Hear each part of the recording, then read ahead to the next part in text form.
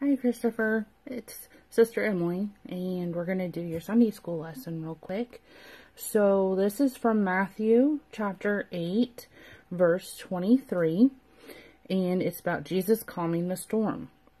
It says, "Then Jesus got into the boat and started across the lake with his disciples. Suddenly a fierce storm struck the lake, with waves breaking into the boat. But Jesus was sleeping. The disciples went and woke him up, shouting, 'Lord, save us, we're going to drown.' Jesus responded, 'Why are you afraid?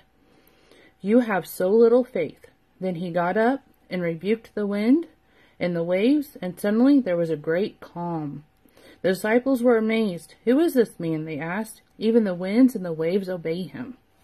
So I put a little project together for you, a little craft.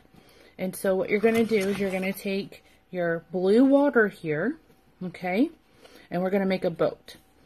And that's going to be Jesus and the disciples on the boat. So you can put this down for right now.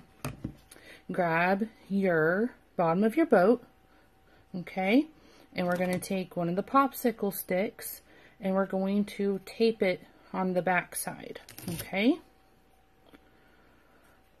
So tape it however you want to tape it on there.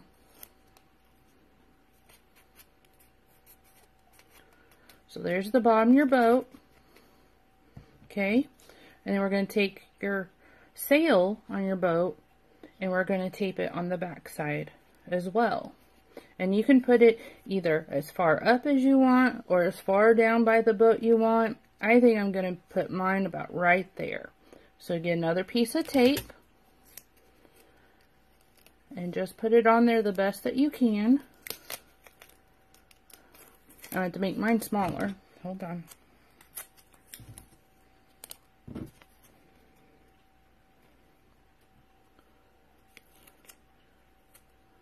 And just tape it on there.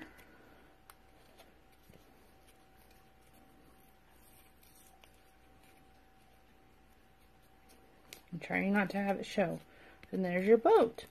And then you take your other popsicle stick you have and another piece of tape and put it down here on the bottom on top of your other one behind the boat. That way we can move your boat.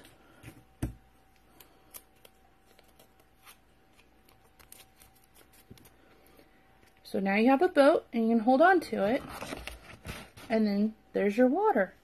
So you can move your boat along the water. So Jesus calms the storms in our life, Christopher, and he's the only one that can do that for us. So just keep that in mind when you get scared or you're panicky or anything is going on in your life. You can always ask Jesus to calm the storm. So hope you enjoyed it. Have fun. Bye.